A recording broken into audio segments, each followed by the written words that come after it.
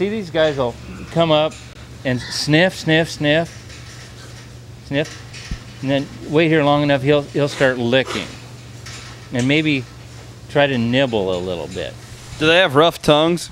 Not too bad, no. Go ahead and try it.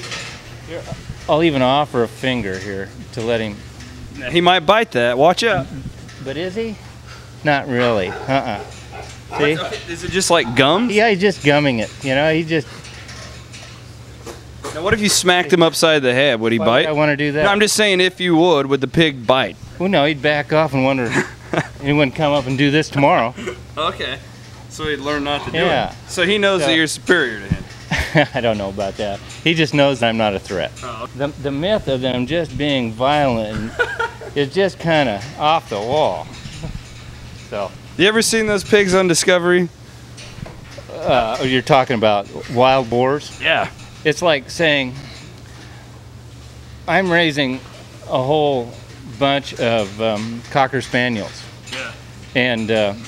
And these guys down there are German Shepherds or something. Or Rottweilers. Yeah, or Rottweilers. And so it's like, yeah, they're both called pigs, but they're not the same. But they're a different type of animal. Different, yeah.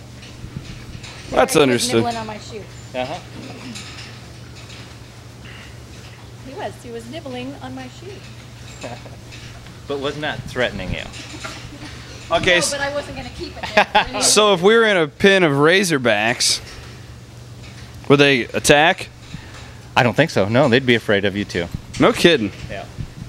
I think if they had a litter of babies and you threatened them, that might be a little different story. Mm-hmm.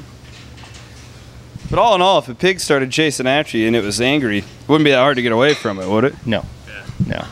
In fact, I'm not afraid of any of these pigs. You know, just they're not. They really don't seem too threatening. I'll give you that. So you can see where I was coming from when I was listening to you on the radio, saying how mean and vicious and vile these. Now let me tell you. Let me defend myself. Oh, try. I think that my point this morning when we talked about our little excursion out here was that I believe there are probably some nice pigs in the world and some mean pigs in the world, just like humans. Meet a lot of nice people, but there's ones that want. Oh yeah, we were talking about it this morning. Okay. Because I was defending myself. But you know, there's nice people in the world, but there are some bad dudes hanging around out there as well. Well, like you say, Moving the camera around because they keep butting up against me like this. Pigs are nibbling at Kristen, folks.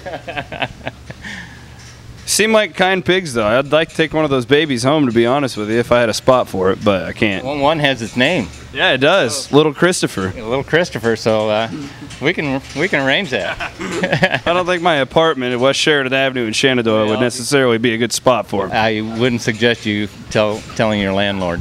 Yeah, that'd probably not be a smart idea. No.